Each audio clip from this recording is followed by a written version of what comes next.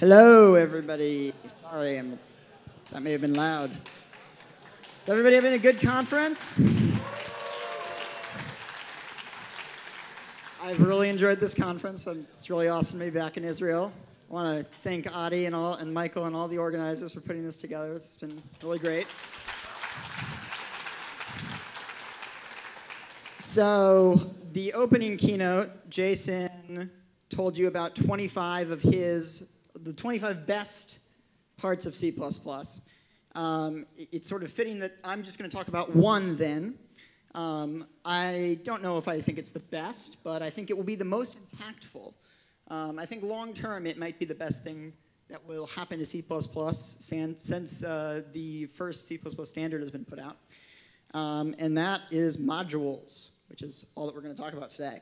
So first, a little bit about me. So this is a diagram of the C++ standards committee that somehow works its way into all of my talks. So I work at NVIDIA. I'm the head of the CUDA C++ core libraries team there, but my real job is doing C++ committee stuff. So I am the chair of two subgroups on the committee, the Library Evolution Incubator Group, which is the SG18, the box at the bottom there, and I'm also the chair of the Tooling Study Group, which interestingly spends most of its time these days talking about modules. And that is sort of the basis for this talk. We realized that modules was going to have a huge impact on the C++ ecosystem. So I wanted to get out there and socialize this feature and make sure that everybody knows what is coming so that you can prepare for it. All right, so as I think I may have mentioned earlier, I think C++ 20 is going to have a huge impact on the language. It's going to be as big of an impact as C++ 11, maybe even larger.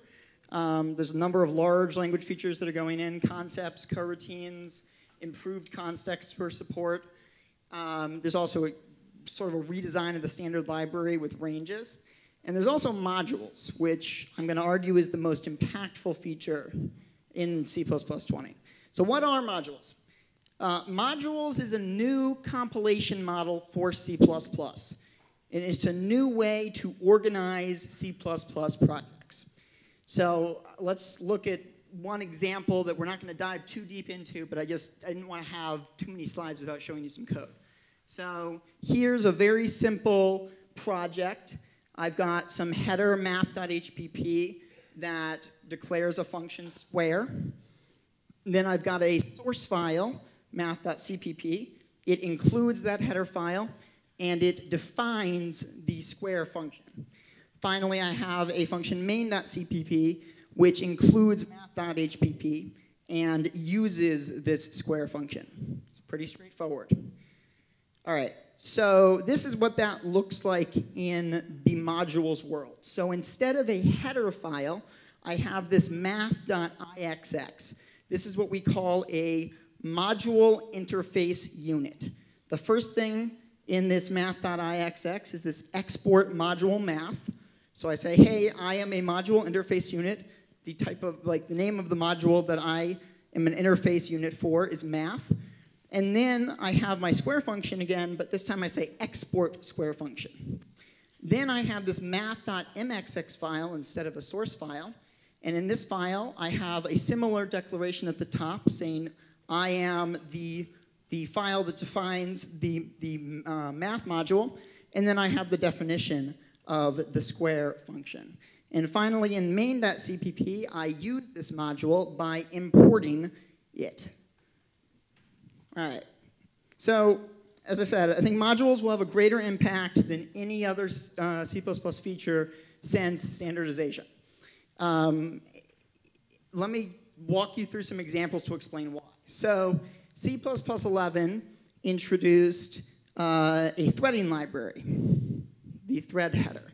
So this changes how C++ code is written, right? Previously, you would use pthreads, or you would use your the Windows Windows OS threads, or you'd use something like boost threads. And now you use the standard libraries threads instead. So it changes how you write your code. That's an impact. It's not a huge impact, though. Well, how about lambdas? So lambdas, they change how your C++ code is written, but they have a larger impact too because they change the very syntax of the language. So they also change how C++ code is parsed, which you might think would just affect compilers, but it actually affects a lot of things. It affects your IDEs, things like syntax highlighting, static analysis, documentation parsing, etc. If anybody uses Doxygen in their project, they're probably familiar with how poor Doxygen can be at parsing C++11 code until very recently. So what about modules? So modules, as we've seen, they change how C++ code is written. They change how C++ code is parsed, which, as I said, affects a bunch of tools. They change how C++ projects are compiled. This means they affect your build systems, your distributed build systems, your continuous integration systems. They affect how C++ projects are organized, like the very structure of your project, the types of files that you put C++ source into. That affects your packaging and distribution of your projects. And they change how C++ projects are consumed. This affects things like dependencies, both your downstream dependencies and your upstream dependencies, those things that you use and people who use you. They affect other languages that use C++. It's going to affect, obviously, tooling, any sort of tooling that needs to know how to consume a particular file in your project will be affected by modules. So again, I'll say I think modules will have a greater impact than any other feature added since C++ 98. Nothing else has affected the very compilation model and the way that we organize source code. All right, let's talk about today's compilation model. So what is the compilation model today? Like, how do we organize our C++ projects today? This might not be something that you've thought about a lot because it's very innate in what we're doing, and it hasn't changed in 40 years. In fact, C++'s compilation model is C's compilation model. It's really, really, really old. So, as I tend to do in all my talks now, I will now read to you from parts of the standard. So the text of the program is kept in units called source files in this international standard. This sentence is actually very, very critical because it tells you what the international standard specifies, which is the text of a program. So a source file, together with all of its includes expanded, is called a translation unit. Most of you are probably familiar with this term. I will refer to it in some of these slides by the abbreviation TU. So pre-C++ 20, we had one type of translation unit, what I will call non-modular units. So these were just like .cpp files. That's it. Now you might notice there's a lot of blank space on this slide. We're going to fill it in throughout this talk. So a program consists of one or more translation units that are linked together. And previously translated translation units can be preserved individually in object files or in libraries. So this model of compilation, we're going to call it textual inclusion. And let's go through a little example of how this works. So I've got some simple project where I have two source files, a.cpp and b.cpp, and I've got 4 headers. One header for each one of the source files. Then I have c.hpp, which is some header-only utilities. And then I have a header lib.hpp for some library that I'm using. That library is some translation unit that's been preserved in the library. So a.cpp includes a, b, and c.hpp. And b.cpp includes c.hpp, and b.hpp, and lib.hpp. Note that the order of includes in b.cpp is slightly different than the order in a.cpp. All right, so the first step in compilation is to pre-process the source files along with their headers into translation units. So let's do that. So then we end up with this. We have textually included each one of the headers into these translation units. Next step we will compile the translation units into object files. Okay? Now, we link together the object files that hold the translation units. And now we have some executable that's linked against this shared library. So there were 3 steps here. We pre-processed the source files into translation units. We compiled those translation units, and then we linked them. It's all very simple, easy to understand. Here is a little makefile for this project. It has 3 rules. 2 of these rules describe how to build the object files. So how do we build the object file for a.cpp? It just has 1 dependency. Very straightforward. Same for b.o. And then finally, we link together those 2 object files into the executable. All right. So this is a very simple model. That is one of its benefits. But there are some problems with it. Mainly, headers are kind of terrible for a variety of reasons. So first of all, headers are slow to compile. Who here thinks that their C++ code does not compile fast enough? Yeah. So my projects can, like, if I build the work code base on my laptop, it takes like 40 minutes, which is way too long for me. All right, so why is textual inclusion slow to compile? It's because of this. It's actually right in the name, textual inclusion. In that first step, that pre-processing step, you include the text of those headers into each one of your translation units. So each translation unit, each source file that uses a header has to parse and build the AST for that entire header unit.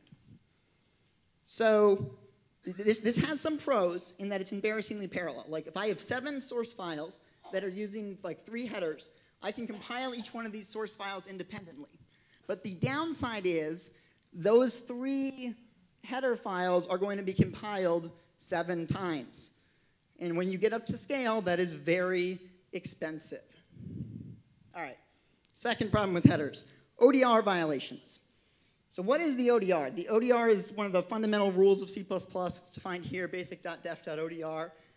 It says basically an entity in C++ should not be defined more than once. But no diagnostic is required if it's been defined in multiple translation units. This is called ill-formed, no diagnostic required. This is like compiler undefined behavior. Basically, it's saying your program's invalid, but we don't know how to diagnose it. So if you do this, bad stuff happens. So let's look at an example of that bad stuff. So let's say that I've got some tree node class that usually just has 2 members, but if the macro debug is defined, I add some other members that give me some debug information. So if I include this header in one translation unit where I define this macro, I will get one definition of this type. And then if I include it in another translation unit that does not define this macro, I'll get a different definition. And then what happens if I try to pass an object of this type from that was created in a.cpp to b.cpp?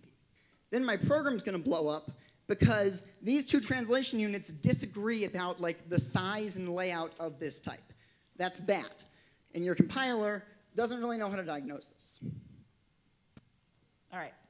So headers are not encapsulated. So when you put something into a header, unless it is a private member of a class, typically there's very little you can do to prevent it from being used if you don't want it to be used. So for example, like if you have some function that's just like an implementation detail, or some type that's just an implementation detail, if you need to expose it in your header, you are making it part of your interface. Now, you've probably seen or used in your code base something like a detail namespace or an implementation namespace or something horrific like this, or ugly identifiers to try to keep people from using stuff that you're shipping in your headers. I've done this too. It doesn't stop my users from using these things. It's really quite awful. What we really need is a facility similar to access control for classes, but on the granularity of our units of code. All right, so cyclic dependencies. Headers let you write cyclic dependencies. typically this comes up when you have like forward declarations. So like here I've got a.hpp, which includes b.hpp, has a forward declaration of y, and then has some struct x that has a pointer to y in it. And then in b.hpp, I include a, and I've got a forward declaration of struct x, and then I've got a struct y that has a pointer to x. So this code works with headers. Like you can include either one of these headers, you'll get the definition of both of these things. But there is a cycle here. These two headers depend upon each other. Headers are also order dependent by nature of them being textually included into your program. So here I've got two headers and one source file. The first header, a.hpp, I declare some struct. And in the second header, b.hpp, I have a function that takes that struct but doesn't forward declare it. And in c.cpp, I just happen to include a before b. So I don't run into any problems yet because I just happen to have included the thing that b needed before I used it. And if everywhere that I include a and b, I always include them in this order, everything's fine. But if I include them in a different order, then I'm going to get an error. And I'm sure most of us have run into issues with this in our code bases at some point, where you were missing an include in some particular header. All right, so headers are terrible. I think we can all agree to that. Yes? Yeah? All right, good. Okay, so now let's talk about using modules. So this talk basically breaks down into two parts. The import part of the talk, where we talk about how we use and consume modules, and the export part of the talk, where we talk about how we write modules. So we will start with import. So import is a new keyword in C++20, and it is, you can think of it as like a replacement for include. So instead of including some header file, you import a module by name. So now let's take a look at the compilation model for modules. I think that's the easiest way to sort of give you an overview to how it works, because it's not as straightforward as the textual inclusion model. So when importing, the compiler finds the relevant module interface unit, which we're going to call .ixx in this presentation. And that .ixx, as we saw with a few examples earlier, describes which entities are exported from the module. So the module interface unit is sort of similar to a C++ header. They're sort of the replacement for headers. But unlike a header, a module interface unit is a separate translation unit, not text that is included into each TU. So when you import a module, you are not textually including something. You have another translation unit that's going to be compiled, and you are using entities from that other translation unit. Module interface units need to be pre-compiled into a non-textual representation that is fast for compilers to look up in and use. We call these compiled module interfaces, or CMIs. So this is a new step of compilation. You need to pre-compile your .ixx's into CMIs. So let's do that now. All right, so now we have CMIs for each one of our module interface units. So now we do pre-processing as usual, but we're not actually including anything into these files, so we don't dump up, the text of a bunch of headers in here. All right, so next, after we've pre-processed, now we don't need the actual module interface unit source files. We can get rid of those. We can just work with the CMIs. And now we need to compile our two translation units, and we also might need to compile our CMIs. This will depend on your compiler. Some compilers, you may need to compile your CMIs to object files because there may be metadata, such as debug information, that you want to have preserved through to the link. On other compilers, you might not need to compile your CMIs to object files. For right now, let's just assume that we're going to be compiling our CMIs to object files. This is the thing that you should do with Clang today, and that's the implementation that I've mostly been working with. All right, so we had CMIs, and we had .mxx's, module implementation units. We'll explain more about what those are later. And these are all, those are just source files. And we're going to compile all of these to object files. So now we have .i.os for the object files for the interface units, and we have .m.os for the object files for the implementation units. All right, and finally, now we just link all these things together, and we get our executable, just as before. A few more steps, but we get the same product in the end. So the key difference here is that we have a new step.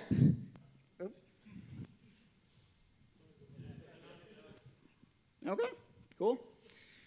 We have a new step in the compilation process, which is this pre-compilation of module interface units to compiled module interfaces. All right, now we're going to look at an example of what a makefile would look like for this. Unfortunately, it doesn't fit on one screen. Okay, so first, this is what it would look like to compile the CMIs from the module interface units. So if like Clang has a flag pre-compile, it's similar to the -C flag that you would use for taking source units to object files. But here, we're outputting CMIs, which is not, it's not a binary representation necessarily, but it's some efficient, non-textual representation of your module interface unit. So once we have these .cmis, we need to compile them to .os. So here are the rules for that. And then we need to compile our module implementation units, the a.mxx and the b.mxx. And these depend on the CMIs, because those implementation units imported some of those modules. So they need the CMIs to figure out what stuff was in those modules. And then finally, we have the link here, which has a whole bunch of things. It has the object files from the implementation units, and it has the object files from the interface units. All right, yes, I know, this is not as straightforward as you might like. Yeah, question?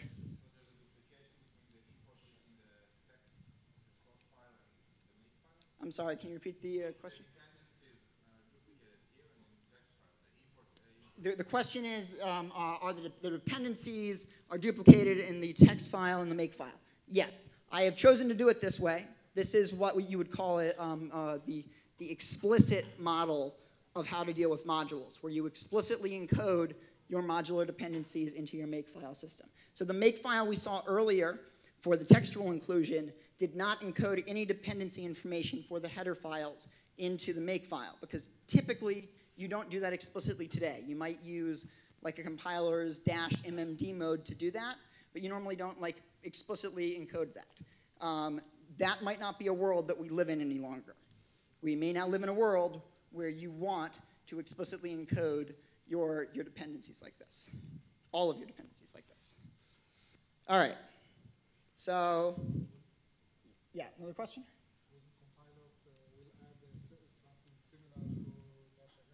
Yes, we will talk about that later.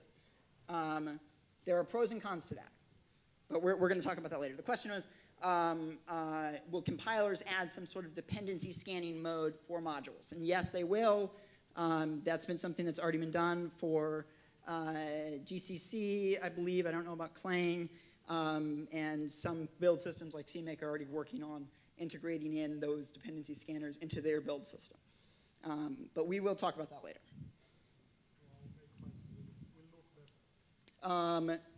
Maybe. Okay, so let's compare the algorithmic build performance of textual inclusion to modular inclusion. So as we said earlier with textual inclusion, the pro is that it's embarrassingly parallel. We can compile all of these source files independently of each other, but we are compiling the headers multiple times. With modular inclusion, we pre-compile each one of the interface units just once. However, things are no longer embarrassingly parallel because like, we need to do this explicit pre-compilation step, and we have multiple consumers of each one of these headers. We only want to do that pre-compilation once, which now means that these source files depend on something happening. And so you can no longer just do these all independently, or you lose the build performance benefits of modules. All right, so let's go back to this table. of the types of translation units. So we have added 2 new types, module interface units, which are units that start with this export module name. And I'm calling them in this talk .ixx's. And their build artifact are CMIs and potentially .os. There's going to be exactly one, there will be at least one module interface unit per module. And the module implementation unit, which we saw one example of, it's similar. It has a modular declaration at the top. It's .mxx, gets compiled to a .o. It's analogous to a source unit. And you will have at most one per module. Yeah. We're gonna get to that later. That's a complicated question. The answer is right now they are not tied to files. Yeah. Yes, so the term of art for CMIs has been BMIs, binary module interface.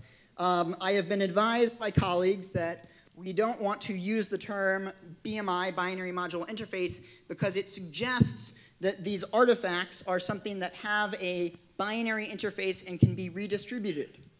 And that is not the case, at least for the majority of implementations that we're aware of. So I am calling them CMIs in this talk, even though it is a term that will be foreign to anybody who knows anything about modules, because I want to emphasize that these are not artifacts which you should distribute with your project.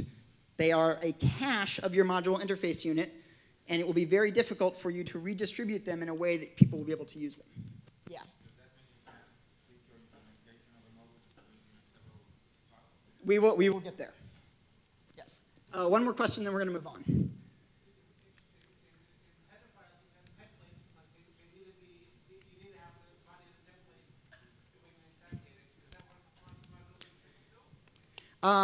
What do you mean?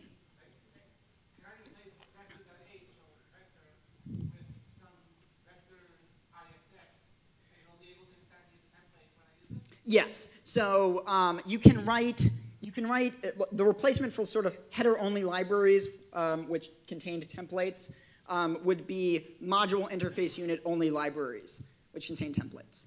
You can't put the definition of a template into a module implementation unit. It needs to be in the module interface unit, I believe. I'm actually not sure about that. So I will have to look that up later. I'm not sure about that.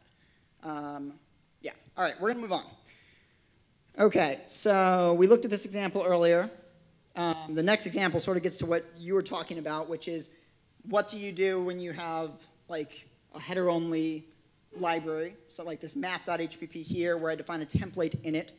Well, you can just replace it with a module interface unit only library. So you do not need to have a module implementation unit. You can just have a module interface unit like this map.ixx here. All right. So I lied earlier when I showed you that form of import, because there's actually 3 forms of import. This first form of import is sort of the regular import, where you import a first-class module. The second 2 import synthesized header units. So that's what import with the braces or import with the quotes. So this is part of the transition path for modules. So importing a header unit says, hey, I want you to go find this header and go and treat it as if it's a module that just exports everything in it and package it up into this synthesized CMI and then import it into my translation unit with the semantics of import. So for this to work, the header that you are trying to import must be importable. What is importable in C++20? Most C++ standard library headers, with the exception of C standard library headers like C assert, C std_def, C std_io, etc. The rest of them, the pure C++ standard library headers are all required to be importable. Some of your system headers are probably going to be importable. This slide used to say most until a colleague who I emailed these slides to said, that was surprising to me. But I suspect that some amount of your system headers, in particular your compiler's implementation headers, will probably be modularized. And compilers will probably give you some way to proclaim that a header is importable. So anybody who's familiar with Clang's pre-C++ modules is probably familiar with how you do this with Clang, where you set up a module map that describes, hey, this module is formed by including these headers. Most compilers will probably have some mechanism like that. Okay, so let's talk about why some headers aren't importable. So assert is a good example of this. Assert.h is a C library header that does not have any include guards, and the definition of the assert macro depends on whether or not in-debug is defined.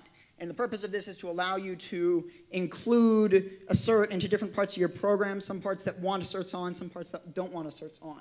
And so because it doesn't have an include guard, and because its behavior, part of the contract of its behavior depends on this macro, it is inherently textual. This is not a header in its current form that would ever make sense to turn into a module. Likewise, headers that define macros, like cstdef, which defines null and offset of as macros. These are not modular headers because they define macros, and macros modules are sandboxed. Macros don't go in or out of modules. So this is why the C library headers are not required to be importable. Yeah?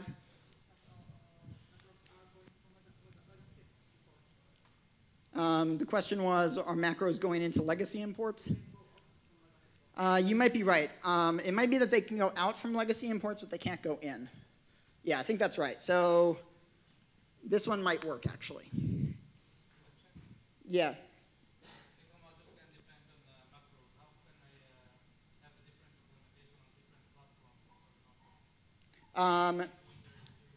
So there's a slide on this later, but macros that are defined globally, like on the command line, modules do see those. So that's how you'd have to pass in flags that distinguish between different architectures, et cetera. And like macros that are defined by your compiler globally throughout the program, those will be seen by modules. The whole promise of modules here was that modules was going to make it a lot harder to violate the ODR. But the only way to make that happen was to make it a lot harder to violate the ODR. And macros are the #1 violator of the ODR. So yes, there are going to be places where this might be painful or it might feel like it's handicapping you, but the benefit is you will not have to worry about ODR violations in a lot of places. All right, one more, then we're moving on.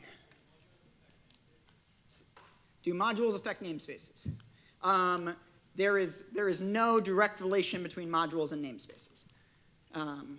Yeah, all right.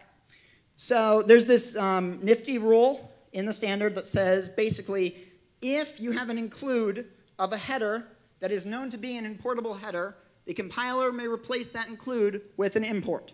So for example, if you write this code in C++20, you include vector and you include IO streams, it may be turned into this code, importing vector and importing IO streams.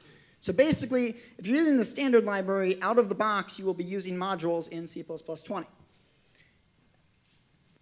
I think this slide may be out of place. No, doesn't seem like it is. So now we've talked about 4 different types of translation units. Non-modular units, or sort of traditional source files. Header units, which are synthesized when you attempt to import them.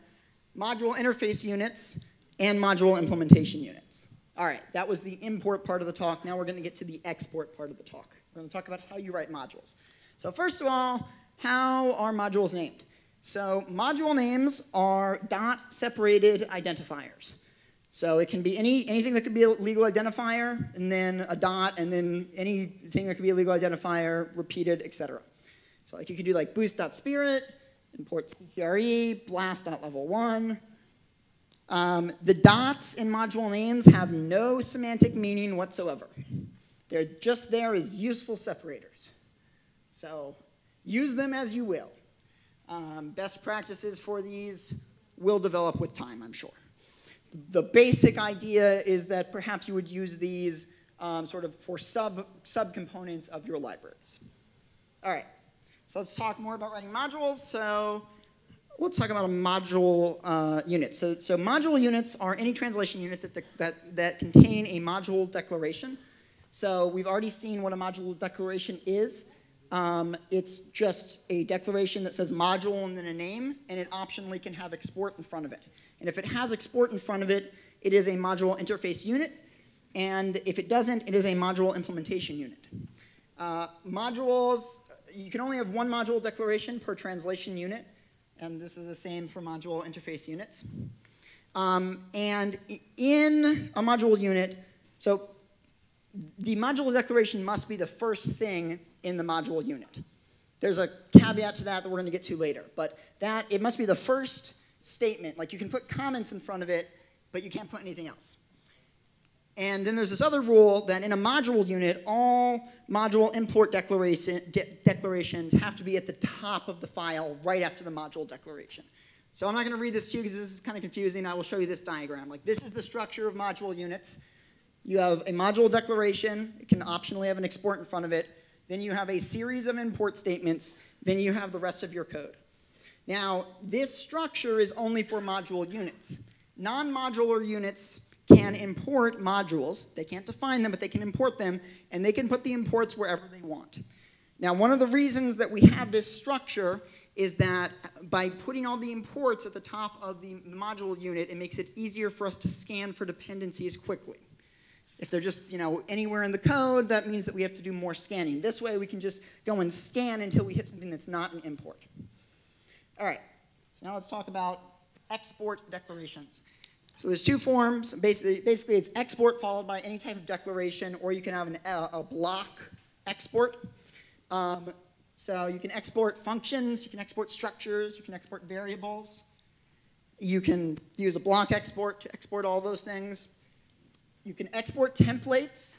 Note that the export needs to go before the template. I know you're going to have the urge to put it before the return type because that's what you do with functions, but that's not where it belongs. It belongs before the template keyword. You can export template specializations, and I don't exactly remember exactly how it works if you export the primary template and you don't export the specializations. My guess is that then you don't see the specializations outside of that module unit. You can export the members of a namespace block. So by that I mean this export namespace syntax. It's important that I said it that way because saying export namespace does not mean that you're exporting everything in that namespace. You're exporting just the things that were declared in that namespace block. So like here, we have export namespace foo with struct A, and then we have another namespace block later that has struct B. Only foo A is exported here. You can export type defs. You can export using declarations. You can also export using directives, which will be very useful, as we'll get into later. So using directives, for those who aren't familiar, it's just a statement that says using some name, and it brings that name into scope, into the current scope, even if that name is already in scope. So this is useful if you have some existing code that you want to modularize, because what you can do is you can include that code into your module, and then you can export using the things that you want to export from that code. And then you can do this, export, import. I know this is what happens in C++. So what export, import means is it means re-export this thing. So I'm going to use this thing in this module unit, but I also want to make it available to the people who import my module unit. So for example, let's say I have two module interface units, square.ixx and add.ixx. Each of them defines a module and exports one thing from that module. And then I have this math.ixx, and all it does is it imports or re-exports those other two modules. So now when I import math, I will see both of these two entities from these other modules. All right, so what happens if I export something that returns a type that's not exported? or somehow uses some entity that's in the module but has not been exported. Well, then that thing gets sort of implicitly exported, but that's not really a good term for it. Basically, you can use, like, this is fine, completely valid code. The way it works is that S is reachable in this code here that uses it in main.cpp, but it's not visible. So you can call foo and you can get back a value of type S, but you got to use auto there. You can access the members of S, but you can't actually spell S because it is reachable but not visible. You can't name the type. Yes, you can. So yes, you may cheat. You can actually spell the type here. So these two concepts are sort of crucial to understanding modules. So there's the notion of visibility, which means that something is in scope and can be named. And then there's the notion of reachability.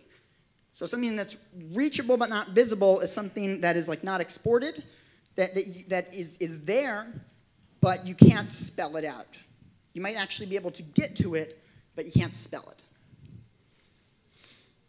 All right, so like in this example here, S is reachable, foo is reachable and visible. All right, so modules enable true encapsulation that's not possible with headers.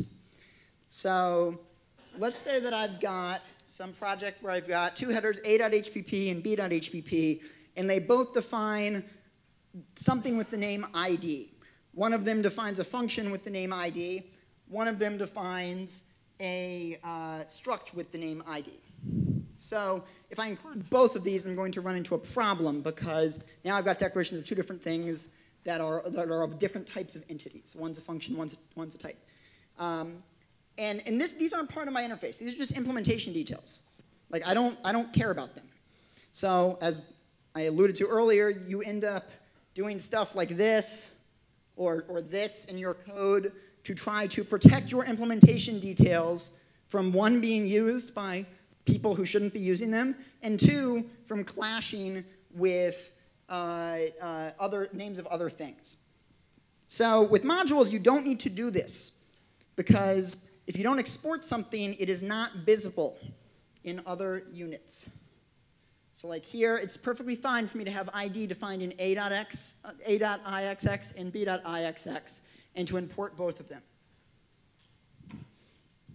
All right, so no more need for detail or impl namespaces, no more uglifying identifiers. And even if one of them exports that name, if the other one doesn't export it, it's fine.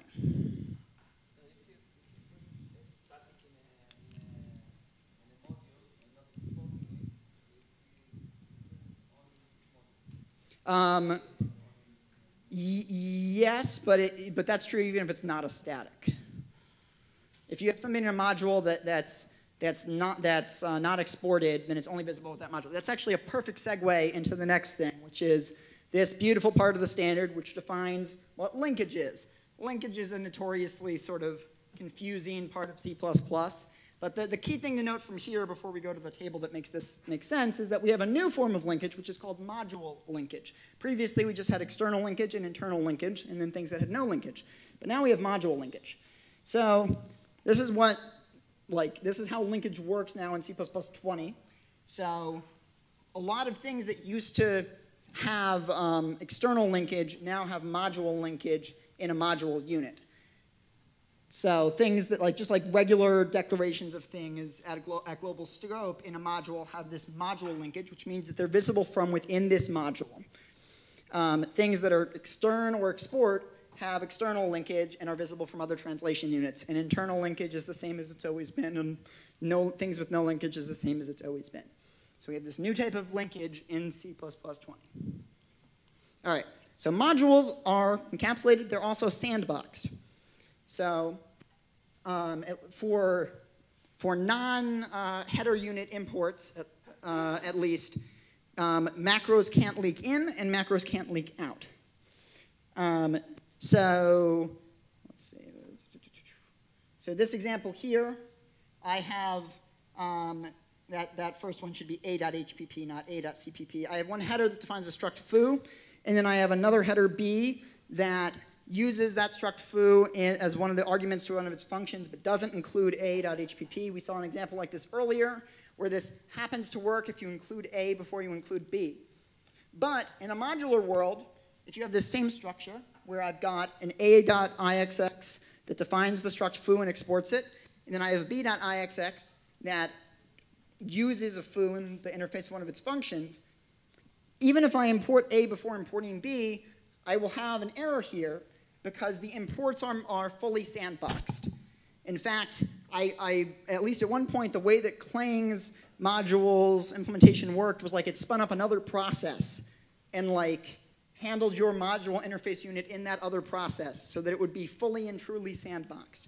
Nothing leaks into it. No macros. It doesn't see any declarations that it does not explicitly import. So let's look at some more examples of this. Let's say that I've got an a.ixx module that has some struct foo, and before I import it, I define foo to be bar, and then I import it, and then I undefine foo afterwards. That macro is not seen in the imported module. No trickery here. Likewise, if I have some module that has an if-defined debug, if-def, where I'm trying to do something depending on whether I have a debug flag enabled, if I define debug programmatically before I import it, the definition of debug isn't going to be seen by the imported module. So this has its pros and cons. For example, if you're trying to define a configuration macro for your standard library, if you do an import, it won't see this pound define. But if you recall this rule from earlier, which allows compilers to take includes of importable headers and turn them into imports, that means that if you write this, that include of vector in C++20 will not see that definition of that macro. That might be a little surprising. I was not thrilled with this particular angle, but I am willing to live with it because this moves us away from writing copious ODR violations. So if the only way that macros can get into our modules is by being defined globally for the build of the entire translation unit, it makes it a lot harder for us to write ODR violations. And that is a good thing. Yes. Yes. All right. So some other examples. Actually, those should be imports there. We're going to move over those because those are wrong. So how do we deal with non-modular headers? So macros defined on the command line will be seen. So you can like, if you pass in a macro through your compiler's options globally, it will be seen by your modules. Okay, so imagine that we want to include in something like unistud.h into one of our modules. So if we just include it, and then this is a non-modular header, if we just include it, this will be problematic because modules own all of the declarations in the module. So if we include unistud.h into our module, then we own all of the declarations in unistud.h, which is probably not something that we should do. Thus, we have this thing called the global module fragment, which is allowed to go right before your module declaration. And so you spell it by writing module, semicolon, and then following that, you can have any sequence of preprocessor defines. So define or include or anything like that, preprocessor directives, sorry. Any sequence of preprocessor directives, and then followed by your module declaration. You cannot write anything other than preprocessor directives in this module fragment. And everything in that fragment gets put into what's called the global module. And this allows you to use a non-modular header without taking ownership of its declarations. So generally speaking, you're not going to want to include headers into the body of your module or what's called the module purview, so everything below the module declaration, because most headers are not designed for that, unless you intend to take ownership of everything in that header don't do that. So we're going to skip past that one. Okay, so this is what the structure of a module looks like with the module fragment. So you have the module fragment, which you can optionally have. And then if you have a module fragment, you can have some number of preprocessor directives. And then you have the module declaration. It is a little weird because like you can put an include in the global fragment that includes a header that has, you know, like a declaration of a type. But you can't put a declaration of a type itself into the module fragment. I will admit it's a little bit odd. All right, so modules are order independent. So import A followed by import B is equivalent to import B followed by import A. Because they're sandboxed and encapsulated, like the ordering is completely, doesn't matter. And this one is, I think, one of the parts of modules that's going to be the trickiest for us to adapt to, which is modules cannot have cycles. So if you have, we looked at this example before of two headers that had a cyclic dependency. You cannot do this in modules. In fact, you can't have forward declarations in modules unless you define the thing later in the module, because modules own their declarations. So if I try to port this, these two headers to modules and try to put those forward declarations in there, I'm going to have two problems. One, I'm trying to create a cyclic import chain here. You're not allowed to do that. You'll get a compiler error for this. So with headers, if you include two headers cyclically, you won't get a compiler error. With modules, you will. It will tell you, you can't do this like you have a cycle. No. But also, the forward declaration of y and x won't work here because modules are sandboxed, so they won't ever see the definition from the other module unless they import it. Yes?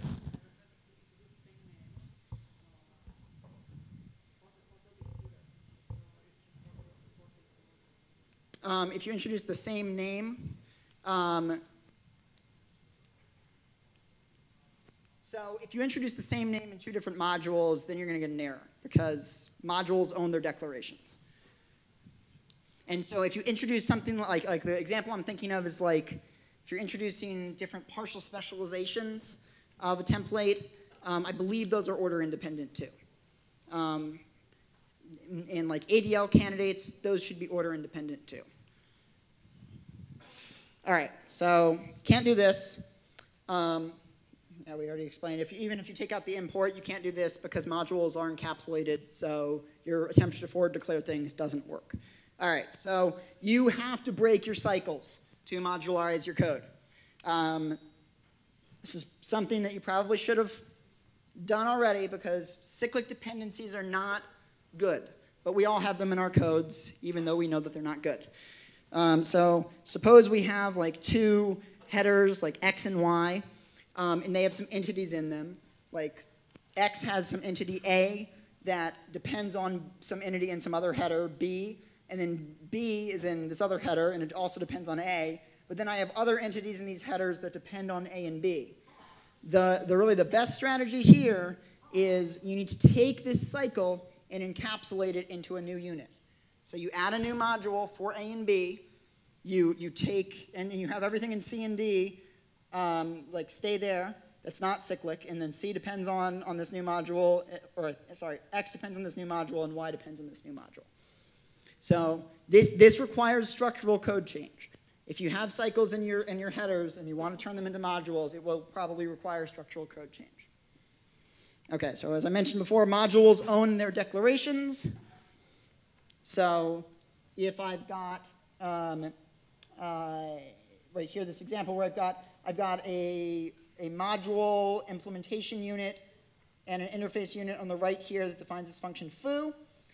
And then I have this function B that imports A. So it imports A. It just sees the declaration on the right there. It just sees the declaration of void foo in the module interface unit. It doesn't see the definition. And then it attempts to define its own definition of foo as a static in b.cpp. You can't do this because the module A owns the name foo because it declared the name foo. So nobody, like, B doesn't see immediately the definition, but because the name was declared by module A, it cannot define it because it does not own it. Okay, so this is just some text that says what I said. And if this happens, if this is not detectable, so if you do this across multiple translation units, you'll get the same sort of ill-formed NDR that you get today, where if it's not observable within the translation unit that you violated this rule, then the compiler can't, tell you that you violated it. But it's still NDR. So note that using declarations, typedef declarations, and alias declarations do not declare entities, but merely introduce names. So it's fine to, those are not owned by modules, and it's fine to have those repeat. Yeah, that's just saying stuff. Okay, so modules can be contained within one file. So let's say that I've got some pimple class where I want to put just the declaration of the struct in the header unit, and then I want to define it in the body, in the CPP file itself. Or something like this, where I want to declare something in a header or a module interface unit, and then define it in the body in the module implementation unit.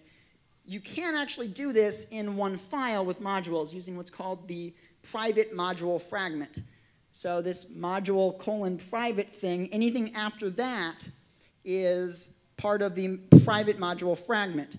And things in the private module fragment are neither visible nor reachable when you import the module. So it is as if everything below the module private was in its own separate module implementation file. But it's a convenient way to allow you to write this in a single file.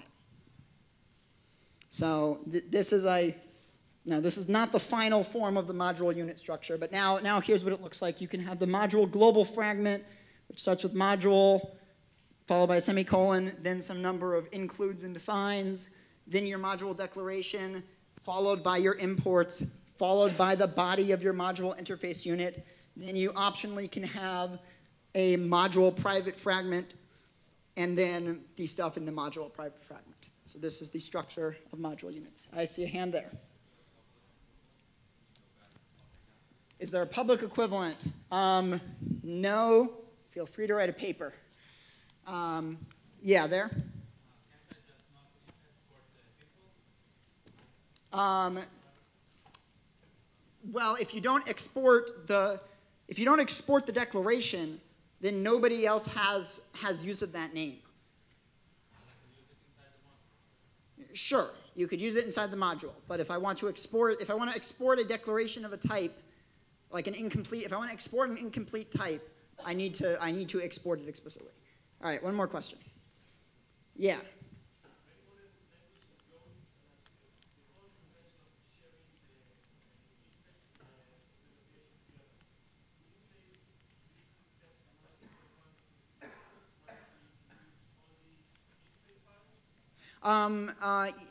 Yes, I think what modules does, and the next thing that we get to will expand on this. Modules gives us greater freedom in how we structure our source code, where we don't need to necessarily put things into separate files for one reason, and we don't need to arbitrarily put everything into one file too.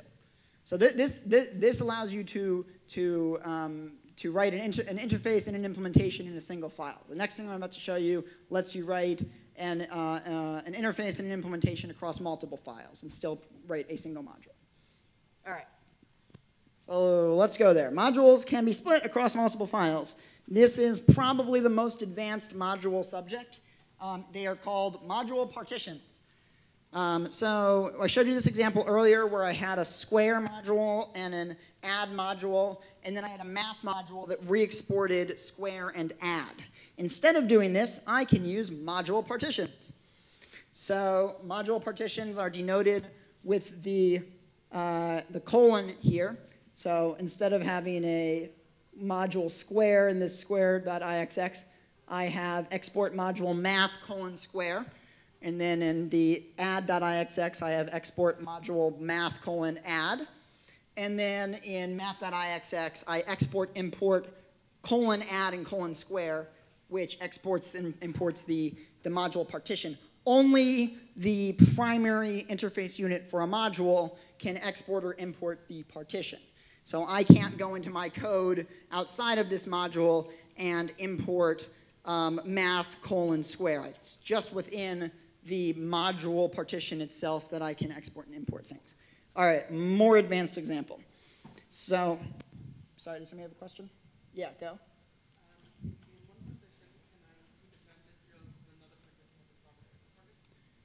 Sorry, and can you, I'm not sure I understand. If square is not exported from add, can I import the partition square? Square is not exported from add. Yes.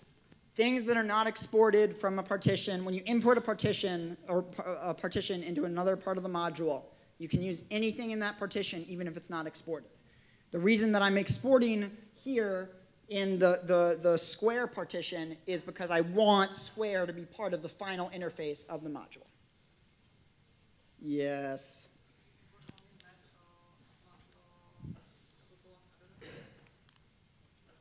So like outside of the module, you mean? No. No. Can you import just part of the partition outside of the module? And the answer is no. You cannot do that. Yeah. Which files do you distribute? You distribute all of the interface files. And the compiled module implementation? No, do not distribute compiled module interfaces. Yes. The compiled module implementation or your .o files that will get turned into your .so or your .a, you do need to distribute those, yes. Yeah, question in the back?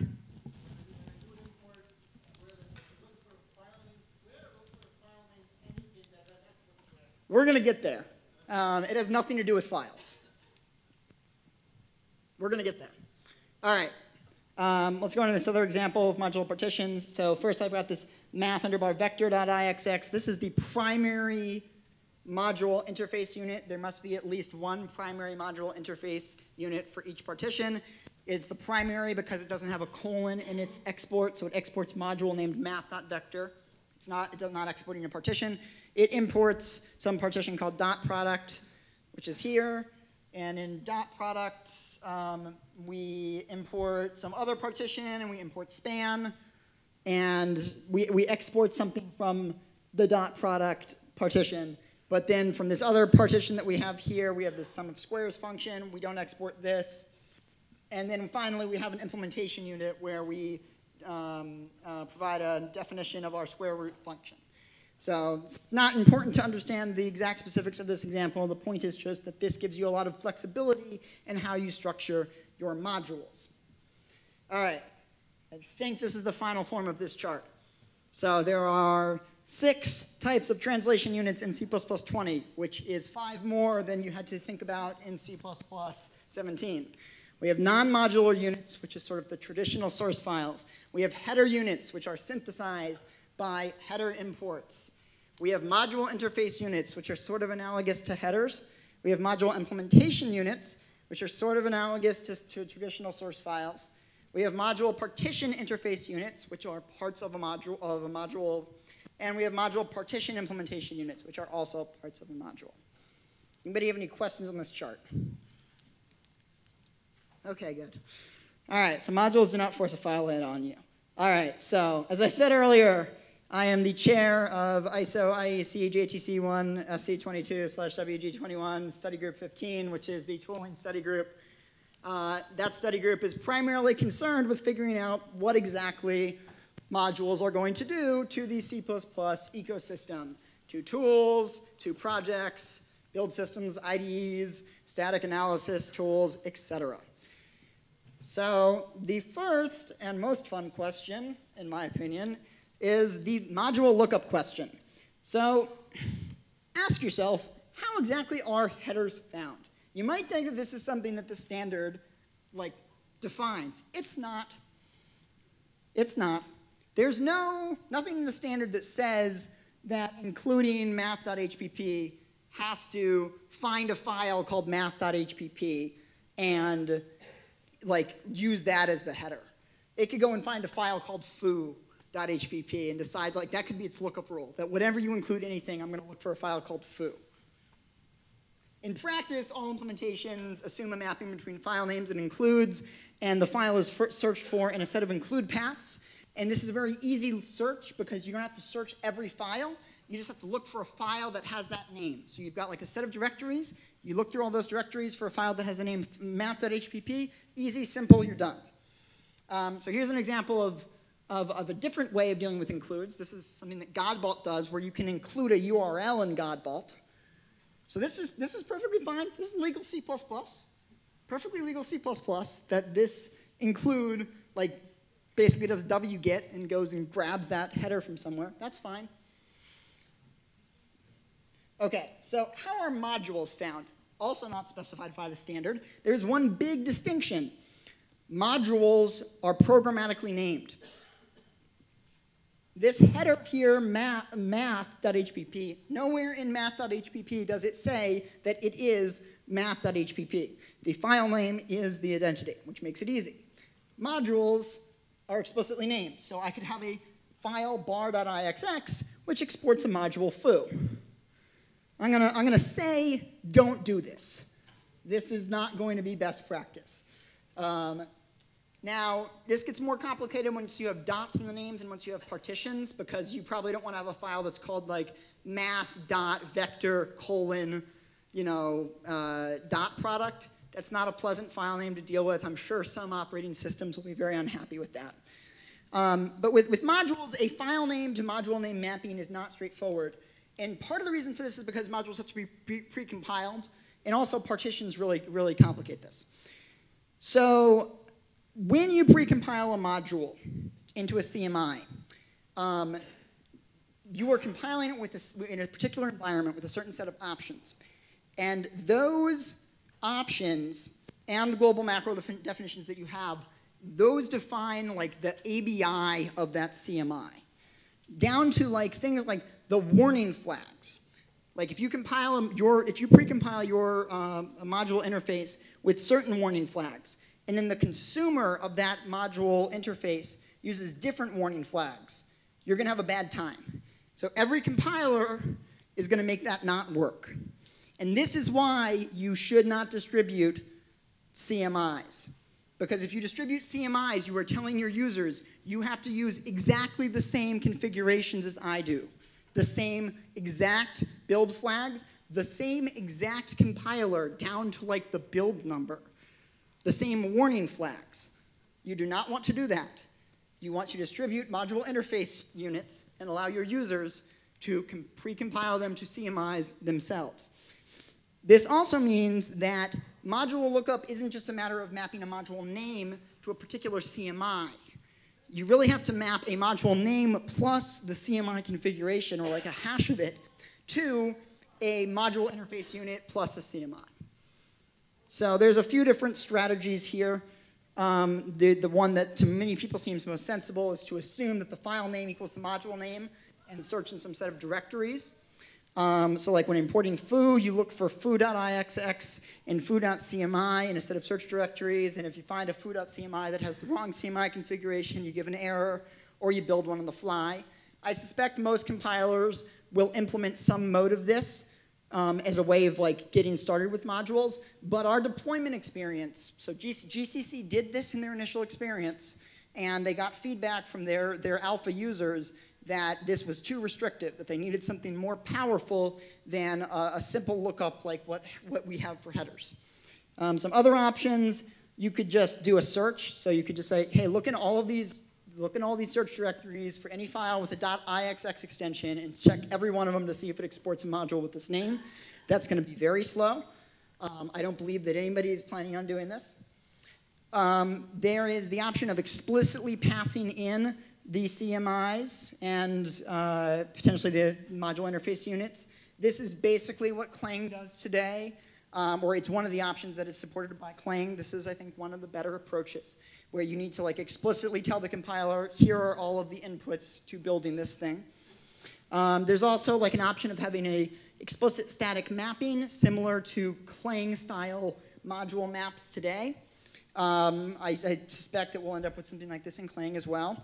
And then there's an option of having something like a client-server daemon where your compiler talks to the daemon and requests, like, hey, I need this module. It's like, I want this module with this name. Tell me where the CMI is. Or, hey, I just built this CMI with this name. Like, register it with you. This is one of the approaches that the GCC team is exploring. They have a experimental version of this working and integrated with Make. It's a little complicated. It basically required actual changes to make this work. But so this is one of the approaches they are investigating. Implicit precompilation, which is, I think, what most people are going to want out of the box, is a bit problematic. So if you're going to assume that like your build system or your compiler needs to implicitly figure out like the module dependencies and then figure out in what order to build the CMIs, that's a very difficult problem.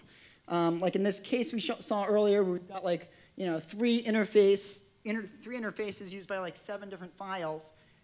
If the precompilation is implicit here, like it's kind of tricky for the build system and the compiler to figure out who's going to build the CMI, right? Like either this requires deep build system support or it requires deep compiler support. CMake is going this route where they do this implicit precompilation because they think that that's going to be the easiest thing for their users. But it's not an easy thing to do. And if you have your own in-house custom build system, it will require some work to make this happen. So for this to work, you have to assume that the existence of a fast dependency scanner, and those do exist. They are being built. Clang has a fast dependency scanner. And that fast dependency scanner, like you run it over your code base, and it figures out what CMIs need to be built. This comes with the cost of having to do a scanning pass prior to compilation. So you have to scan through your project, discover the dependencies. Then you have to go and build the CMIs. Then you do your compilation. So explicit precompilation, I think, is ideal, but it's more complicated. I will admit it is more complicated. However, I think it will benefit us to explicitly encode these dependencies. The best analogy I can give you is this. In your projects today, like building your object files in your libraries, you do that explicitly. You explicitly state in your build system, I'm going to construct this library or this executable from this set of input files. If you're asking for implicit precompilation of module interfaces, it's like you're asking your build system, hey, I'm just going to define all these source files, and then I want you to figure out what executables and what libraries I should make from that. Like that's a hard problem to put on your build system. I think it's on us to describe the dependencies of the build to the build system. All right, so tools are really no longer going to be able to rely on simple lookup mechanisms in the future to understand C++ projects. This is really already true. If you have a tool that doesn't deeply integrate with a compiler, you're going to have problems today. But dependency scanning now requires a C++ parser, not just a preprocessor. So it's a little bit harder than it used to be. So tools that want to understand C++ code need to interface with a compiler. You're not going to be able to get away with your own in-house parser going forward unless it's like a full C++ parser. And if you want to be able to consume compiled module interfaces, which you probably do because it'll make your tool a lot faster. Like if you have like a code completion tool, like using the precompiled module interface for doing code completion is going to be way faster than you parsing the source files yourself. But to do that, you're going to have to interface with the compiler because the compiler is the only one that understands that the format of that compiled module interface. So it's going to have a cost, but there's going to be a big benefit for tools to learn or to interface with compilers. I know that a lot of this stuff seems like it's going to be hard or difficult or going to have a big impact, and we are aware of that on the committee. That is why we are putting together a C++ ecosystem technical report. We haven't published a technical report in many years, but Herb likes to describe technical reports as they're more like essays than specification. So it's going to be a document that will describe best practices for modules based on deployment experience with build systems and with various different compilers. We'll probably describe some different File formats, like there's a file format for dependency metadata that the CMake people have came up with. That'll probably be in the technical report. We may describe some file formats for things like module mapping, or we may describe some protocols for module mapping in this technical report. I can't give you a date on when we're going to put this out. My guess is going to be that it'll probably come out in 2021, 2022. Our goal is to have this be really driven by deployment experience and to set out, best practices for everyone who's going to need to deal with modules. My guess is that it's going to take us 10 to 15 years to really truly adopt modules across the industry, because it will have a big impact. But the transition's not free. But if we make the transition, modules offer substantial algorithmic build throughput improvements. So Google uses a form of modules in-house. It's not what's in the standard. They use a more implicit form that they spent many years rolling out. And the reason they did that is because they were getting killed by build times, and modules was the thing that saved them. It had a big cost for them, but it was the one thing they could do to substantially reduce their build times.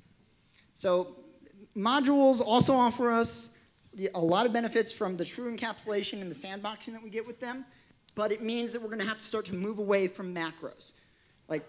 That's a good thing long term, but it is going to be painful. I love macros. I may be the only person on the committee who really loves macros. They're taking my macros away from me, but I understand why it needs to happen. Because macros are not clean, and they complicate the language. So moving us away from them is a good thing. I want to thank these people, Hannah, who provided me with a diagram and moral support, Richard Smith, who I sent 20 emails this week because modules are complicated and I need to understand how they work. Michael Spencer, likewise, he also reviewed my slides. And Gasper made some suggestions for some of my slides. That is my talk. I will now take some questions.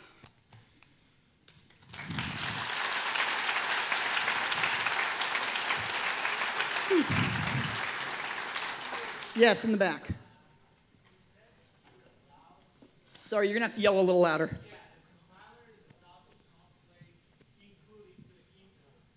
Yes.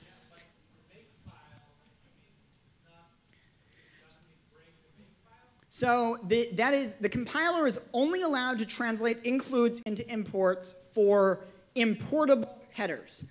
Importable headers are currently in the standard specified as an implementation-defined set of headers. That implementation-defined set currently consists purely of the standard library headers. For those standard library headers, the compiler can do something special because it distributes the standard library. So it can say, hey, I'm going to just have all my standard library CMIs in this directory. And anytime somebody compiles with me, if it's a new configuration, I'll put them in, I'll have some new naming scheme for them, or I'll hash or something. So the compiler can take care of that. Then I suspect most compilers will have some mechanism where you can opt in to a certain header being importable. And they'll probably either have some caching mechanism like I described, or the burden will be on you. But it's not like including your headers out of the box without doing anything, like headers that you own, is not going to magically be turned into imports in C++20. It's just going to happen for C++ standard library headers. And that's probably a good thing. That's probably going to be a performance win for us. And the back.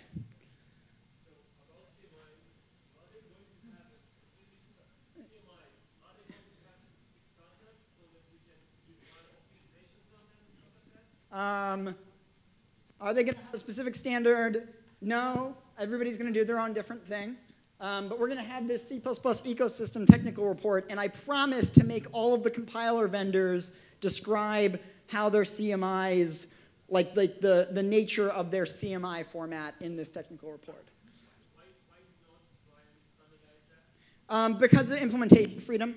This is like a question we frequently get about, why don't we have a standardized ABI? Because if we had a standardized ABI, then C++ wouldn't be as portable as it is. We want to preserve implementation freedom. We already know that the three major vendors want to do very different things for their CMI format. And there's very different ownership models for their CMI format. And in fact, questions as simple as, is the module part of the mangled name of a type, which like gets to the question of like, can you move it between modules? The answer may be different for different platforms. It's just because of different decisions that the different vendors have made, but what they think is best for their platform. And we don't want to take that freedom away from them. Yeah. Yes. Well, because I might want to have something, like I might want to have stuff that's in my interface unit that's not publicly exposed. Like I might want to have, what? Yeah, just so that the interface can use it, yeah. Or so I had an example that I took out of my slides, which I can now go back to. There are certain interface designs where you want to have an unutterable type. Like right here, okay? Let me unhide these. So, like stood bind. Stood bind's return type in the standard is unspecified. There's no need for you to ever need to spell out what the type of stood bind is. But like, if you go and dig around in your standard library, you can go and find the name of the type, and you can go and construct like it yourself if you want to. But you really shouldn't do that, and like you shouldn't be able to do that. So with modules now, you can have an unutterable type. Like if you include or if you import this module, you can't actually spell out the name underbar binder because it's not exported. Now bind is an exported function, and it returns a type, an instance of this type. And you can use that, but you can't spell out the type. I mean, you can decal type to get to it, but if you're doing that, you already know what you're doing, and you what you get. All right, there.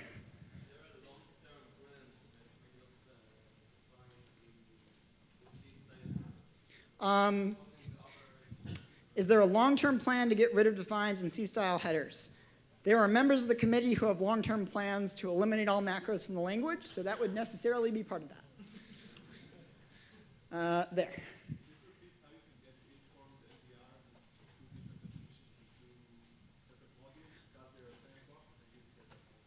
Okay, the question was, can I repeat how you can get ill-formed NDR with different entities and different modules? If you have two entities, I'm not going to try to search around for the rule. Okay, we'll see if we can get there. Basically, if two modules if you have two entities that have external linkage, two names that have external linkage, or if you have something if you have two declarations of the same name with external linkage in two different modules, there you have ill-formed NDR. And if you have two reachable declarations of the same name with external linkage, then you have then it's ill-formed, but because they're reachable, you can diagnose it.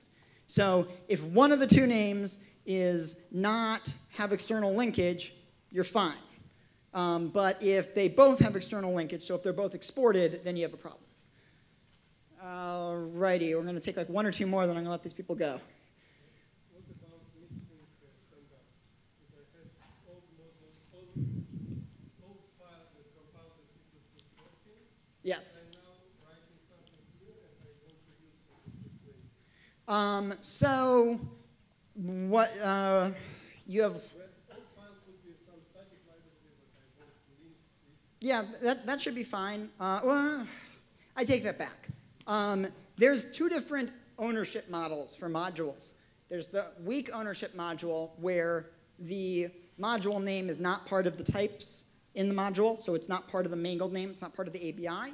And then there's the strong ownership module where the module name is part of, it's part of the mangled name of the things in that module. With the strong ownership module, you wouldn't be able to like take your old static archive and write a module interface unit for it. Now what you could do is you could just continue including the headers to it as you always did, or you could,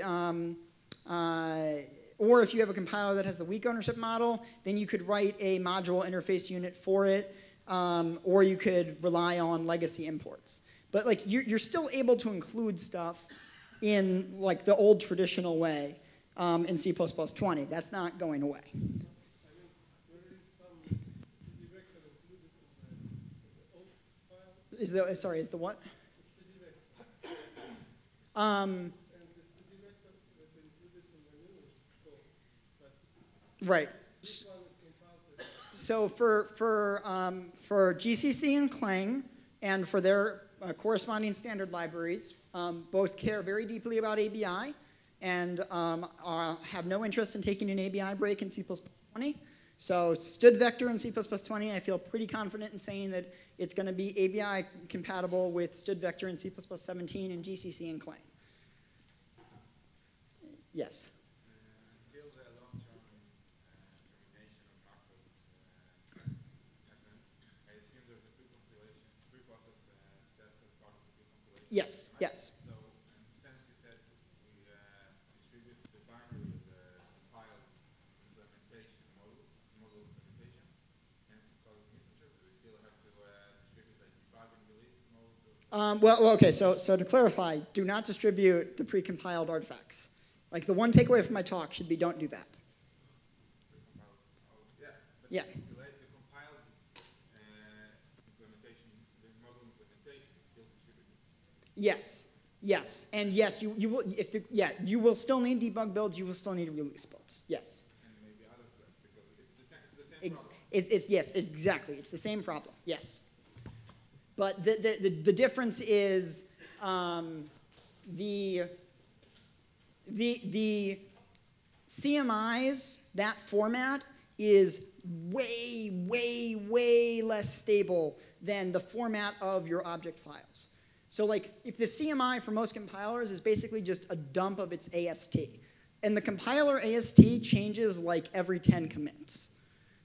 Whereas like the layout, like the compiler's layout of object files is pretty stable because you'd expect it to be. I'm talking about how macro affected it.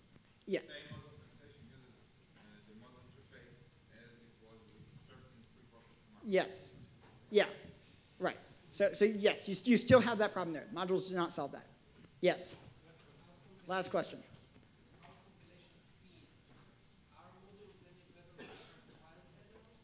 Modules are basically standardized precompiled headers.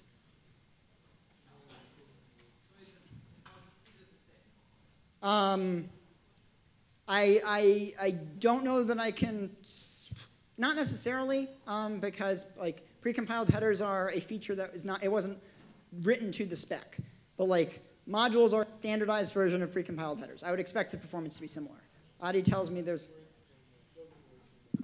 closing words from Michael. It's time for me to